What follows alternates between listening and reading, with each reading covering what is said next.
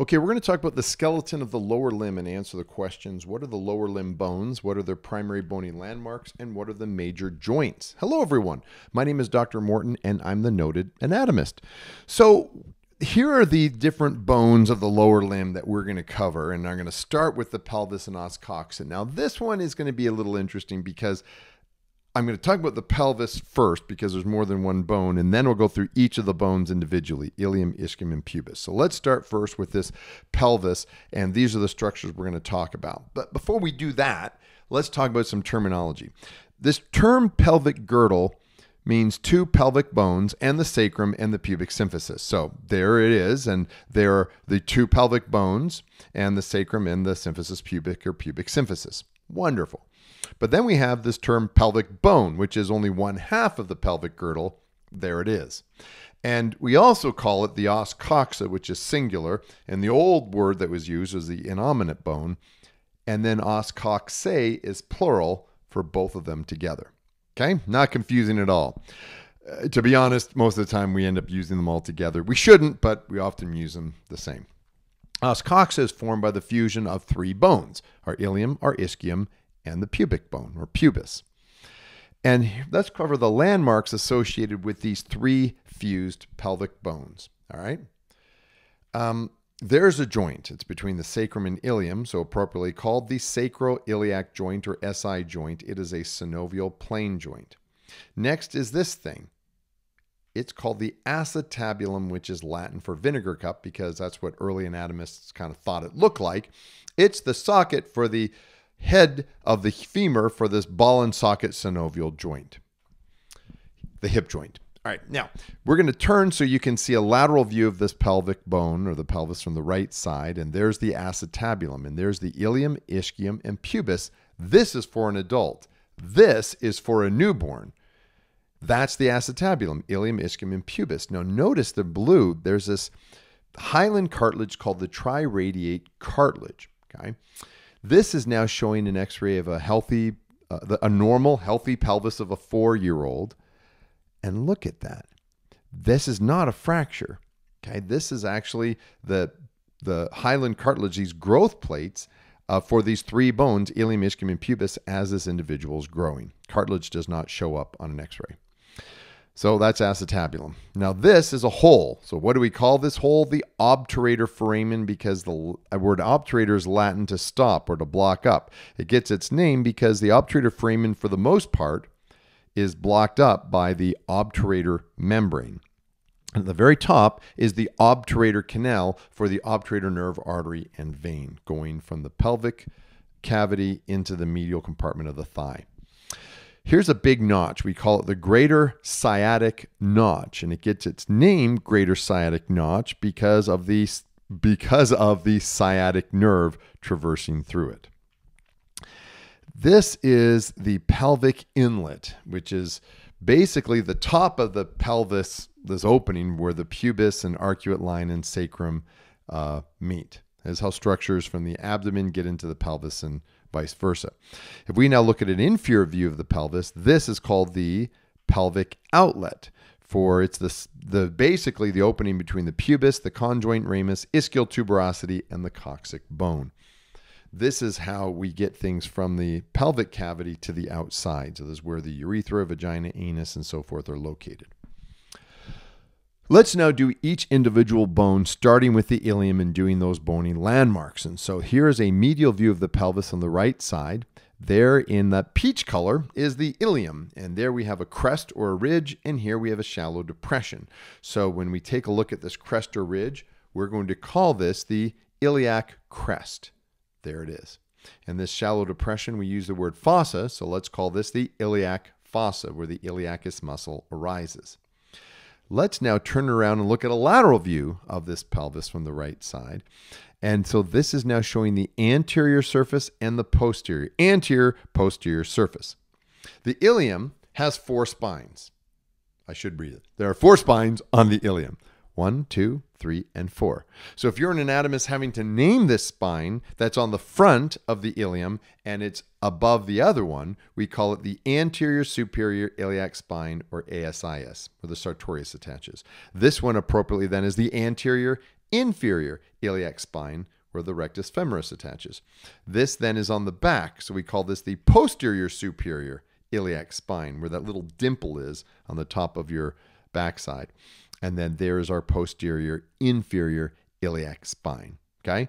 ASIS, attachment for the sartorius, AIIS for the rectus femoris, and then if we look on the back, there's that cute little dimple. Okay? Shing! There. Next is the ischium. Now, the ischium has the following 4 landmarks. And so there's our ischium bone, and there is a spiky projection, and there's a bump or a swelling, and there's a branch. So for the spiky projection, we often use the word spine. So what do we call this? The ischial spine. And what word do we use for bump or swelling? Tuberosity. Ischial tuberosity. And what word do we use for branch? Ramus. Ischial ramus. And there's our 3 structures. So there's the ischial spine. Above it is the greater sciatic notch, and below it is the lesser sciatic notch. The ischial tuberosity is an attachment for our hamstring muscles, biceps femoris, semitendinosus, and membranosus. It's awesome. Next is our pubis. All right, now the pubis has the following landmarks that we're going to cover. So there's a branch, and there's another branch, and there's a bump or swelling. So what do we call this branch here? We'll call it a pubic ramus. But there's also another one below it. So we'll call this one the superior pubic ramus, and this one the inferior pubic ramus. And then the inferior pubic ramus, then it actually smoothly transitions into the ischial ramus. So anatomists take these two and often call it the ischiopubic ramus or conjoint ramus, as you can see from those colors. There really isn't a line. It's more like this, but we know you can see usually a little notch where they join. And then the bumper swelling is the pubic tubercle. Okay. All right. Now, and then we've already talked about the pubic symphysis, that wedge of fibrocartilage that connects the 2 pubic bones. All right. Femur is next, and the femur is the principal bone of the thigh. And it's actually Latin for thigh, and here are all the landmarks we're going to cover. Here's an anterior and posterior view of the right femur, and this dome-shaped thing at the top we appropriately call the head of the femur. And that head of the femur is a ball that articulates in the socket, the acetabulum, to form the synovial hip joint. There's this divot on the medial surface of the head of the femur called the fovea capitis that attaches the ligamentum teres, also called the round ligament of the femur. This is appropriately called the neck because it's below the head, and it forms about 125-degree angle. The neck of the femur does to the shaft of the femur. Okay, well, that was rude. I just yawned. Look at that. I'm sorry. Here's this really big bony landmark that we call the greater trochanter that you can see on the front and on the back. Lots of muscles attached to it. You've got the gluteus maximus, the gluteus medius and minimus. You've also got a number of the deep hip rotators attached to that huge greater trochanter. Now, the smaller one is called the lesser trochanter that you can see from the front and from the back. And this is an attachment site for the iliopsoas muscles. So the psoas major and iliacus, once they cross below the inguinal ligament there in green, that forms the iliopsoas muscle that inserts on the lesser trochanter. Big, big hip flexor. This now has a line that goes between the greater trochanter and the lesser trochanter. So we'll call it the intertrochanteric line. And it's an attachment for the joint capsule that connects the proximal part of the femur to the around the acetabulum. On the back, on the posterior surface between the greater and lesser trochanter is a crest. Call it the intertrochanteric crest. Lots of muscles attached to it. Okay, here's a bump or swelling, and the gluteus maximus attaches to it. So that's the gluteal tuberosity that looks much better in a real bone. Then on the back of the femur is this line. It's a rough line, so we call it the linea aspera, and it's lots of muscles attached to it. And there you can see it even more prominently on this real bone, like our adductor brevis longus and part of the magnus, the vastus medialis and lateralis, and the short head of the biceps femoris, all attached to that linea aspera. Okay, well, there's all the attachments there. All right, now here we have the medial condyle, and there's the lateral condyle that articulate with the tibia. And between the two is called the intercondylar notch. Now that's important because in the intercondylar notch, we have the attachments of the anterior and posterior cruciate ligaments, or ACL and PCL. If we now take a look there, there is a bump or swelling that the adductor magnus attaches to. So we call it the adductor tubercle. Here, I did it again. I'm really sorry, you guys. I didn't get enough sleep last night. In green, there's the adductor magnus. Now, notice that part of the adductor magnus is attaching posteriorly to the linea aspera, but part of it goes to the adductor tubercle. And notice that opening. We call it the adductor hiatus. Now, why do we care about the adductor hiatus? Well, the femoral artery that's descending in the anterior compartment of the thigh traverses and goes through this adductor hiatus and enters the back of the knee in the popliteal fossa and now changes its name to popliteal artery. So the adductor hiatus is how the femoral artery goes from the anterior compartment of the thigh to the back of the knee. Okay, we call this one the medial epicondyle because it's above the medial condyle. And its attachment part for the medial collateral ligament, because it goes to the medial epicondyle, but it's also called the tibial collateral ligament because it arises from the tibia. Now, the other side is appropriately called the lateral epicondyle that attaches an attachment part for the lateral collateral ligament because it goes from the lateral epicondyle, but it's also called the fibular collateral ligament because it attaches to the fibula bone. And finally, on the distal anterior surface of the femur is the patellar surface because it articulates the patellar bone, which is the largest sesamoid bone in the body, and that's basically where the quadriceps femoris tendon engulfs before going to the tibial tuberosity. Okay. Next is the tibia and fibula. We'll do each of these individually. So first, the tibia is the principal bone of the leg. There's our tibia, and it's Latin for shin bone. Let's talk about each of these structures on the tibia. First are these two basically condyles. So we call this one the lateral condyle on the fibula side and the medial condyle on the medial side. Okay, and you take the two tibial condyles, they articulate with the femoral condyles, and that's what makes this synovial bicondylar joint that functions much like a hinge joint for flexion and extension. Between the two is this eminence, so we call it the intercondylar eminence, and it's important because that's how our ACL and PCL anchor to the top of the tibia, is via the intercondylar eminence. ACL on the front, PCL on the back. We now have this big bumper swelling on the front of the tibia. We appropriately call it the tibial tuberosity. It's really a primary bony landmark because the quadriceps femoris tendons engulf the patella as the sesamoid bone and then become the patellar ligament that attaches and anchors to the tibial tuberosity. In surface anatomy, it looks like that. We have the interosseous border that attaches the interosseous membrane, anchoring the tibia and fibula together. Okay? And on the medial surface of the distal tibia is the medial malleolus, which is Latin for hammer. That's what the medial malleolus looks like in surface anatomy. Okay? Now the fibula is the lateral bone of the leg, and there's all the structures we're going to talk about, and I think of this as fibulateral. Okay?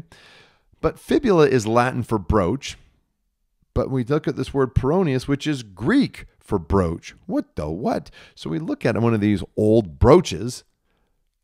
They use the word fibula or peroneus for this part on the side, which means brooch. So fibula and peroneus mean the exact same things. One Latin, one's Greek. Very frustrating because we call it the fibula bone, but a lot of times we use the word peroneus for the muscles. They're the same thing. Okay, the very proximal top, and it's the very top and it's dome-shaped, we call it the fibula head. The fibula head has an attachment for our long head of the biceps femoris muscle. Below the head is the neck. And the neck is important because that's where the common peroneal nerve wraps around the neck of the fibula to enter the, then divide into the superficial and deep peroneal nerves.